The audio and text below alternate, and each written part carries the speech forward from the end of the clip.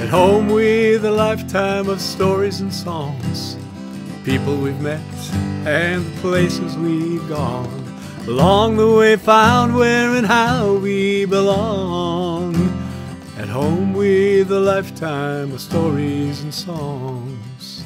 Welcome to More Songs and Stories from Home, podcasts that give voice to songs with stories and stories with songs written and being written over the course of a lifetime, often illuminating the journey we all make, together and alone, finding our way home. 1968, Part 1. Albert Einstein spoke eloquently about imagination, calling it the language of the soul, proclaiming it more important than knowledge, saying, if we pay attention to it, we will discover all we need to be fulfilled. When the morning ride made our recording in the big room in December of 1967, much of life remained unimaginable to me. Things like a career in music or a life outside the one I'd lived in Spokane or was currently living as a college student. And then in June of 1968, I was both touched and touched by what had previously been unimaginable. The morning ride was chosen to represent the University of Washington in a nationwide talent contest called Your All-American College Show. We flew down to LA the afternoon of June 6th. Robert Kennedy had died earlier that day. We were staying near the Ambassador Hotel where he'd been shot. The four of us went there, easily accessing the kitchen area where he'd fallen. We knelt down and touched the floor near where he lay. The floor was a kind of cold I had never felt before. Though to this day I can close my eyes and imagine I'm feeling it still. 2 days later, the four of us were on stage, bathed in the warm glow of TV lights and applause. Someone handed me a large trophy that proclaimed us first place winners. What had previously been unimaginable was suddenly at that moment in the palm of my hands.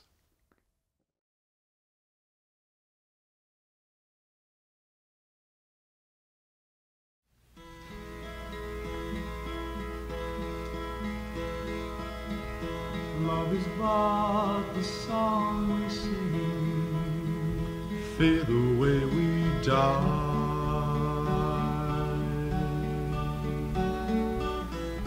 You can make the mountains ring, I'll make the angels cry.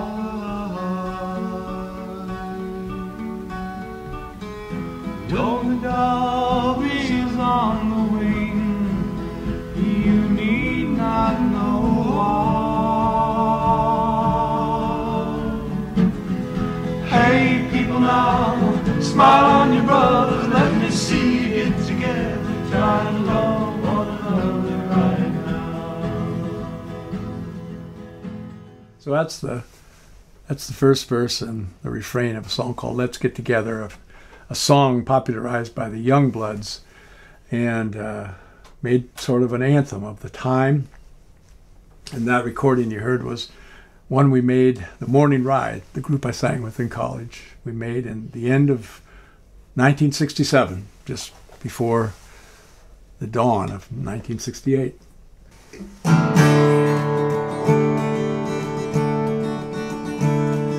We watched boys die in Vietnam in living rooms at night. We lost the Tet Offensive when we heard it from Cronkite. McCarthy in New Hampshire led a children's peace crusade. We believed times were changing back in 1968.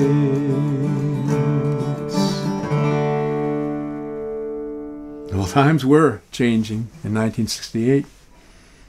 for us as a country, for me as an individual. In the winter of 1968, I was still on the path, living the life that I'd known. Grew up in a town of Spokane, not so big, not so. I was going to be when I went to the University of Washington. I was studying zoology. I was going to be a doctor, like my dad. You know, kind of the kid dreams, I suppose. And played some football there, and found a good kind of a good life that seemed to fit into the life that I'd been living up till then, and kept going in the winter of 1968, taking those science classes, and then I took the MCAT test, the medical application test, and got some applications. Did about a dozen medical schools around the country, learning the names and places of these different things, and all the time wondering. There's a lot of competition out there, and I didn't know it at the time, but this dyslexia had kind of made studying harder than. But again, I wasn't sure and didn't know how to dream anything else. And the guy, when we'd made that recording at the big room, the idea certainly wasn't as anything more than four guys having fun and enjoying it, singing with them. Wasn't any career plans, that's for sure. And then some talent scouts came, and they were looking for talent on college campuses. And they came to the University of Washington, and I told the guys about it, and we went across the freeway and on 45th, and we auditioned in this hotel room. And I'll be darned, a few weeks later, we heard the news that we've been accepted, that we were going to be part of a national TV talent show. We were going to, like I say, be competing with all these other talented acts from different colleges, and that's pretty neat. You know, again, no idea that this was anything more than something to do in college, and then Dr. King was killed on April 4th. And life began to look a little different from the summer of love a few months earlier. And then getting ready for finals, I was studying for an econ test, last finals of the spring quarter. And one of the guys, Mike Dwyer, came in and told me Bobby Kennedy had been shot. Suddenly, 1968 felt a little more shaky.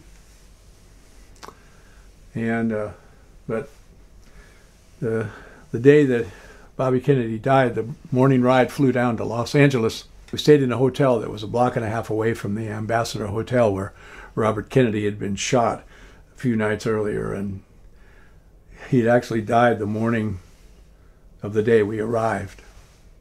And so when we got there, we made a point of going to the Ambassador Hotel, and we went into the kitchen area, and it was an old hotel, and it had the wooden paneling along the walls, and some of the panels had been removed where some of the bullets had ended up, and they were taken out. Those panels had been taken out, and there's this.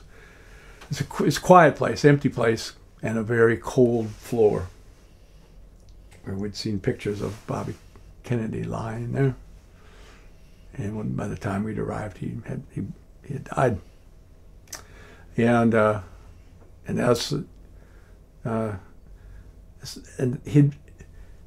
somebody that had grown up understanding the beauty of politics, or I guess that Jack Kennedy, his brother, had taught us, or had explained to us who were growing up, that politics is a noble profession, and my dad had loved politics and was active, and thus we talked a lot about it. And he was involved in Minnesota politics, and had great respect for Hubert Humphrey, and so it was something to realize after Dr. King had been shot, and here was Robert Kennedy, the first guy that I was going to vote for, had died, and so it was just something to stand quietly in that space for just a few minutes and get some sense of what was gone. And we had a practice rehearsal the next day, and day after that we filmed our show. There were 4 acts in our particular each half-hour show, and we were thinking this is kind of fun. We weren't that serious about it, and then at the end, Dennis James said, "And the winner is the morning ride." And suddenly we were standing on the stage with a big trophy and a check for $1,000, and I thought, well, this is kind of amazing. This is kind of I just don't know, but it was a pretty special moment. Thank you for watching or listening to more songs and stories from home. Come back next time for part 2 of 1968. Knowing you're welcome here at home with a lifetime of stories and songs.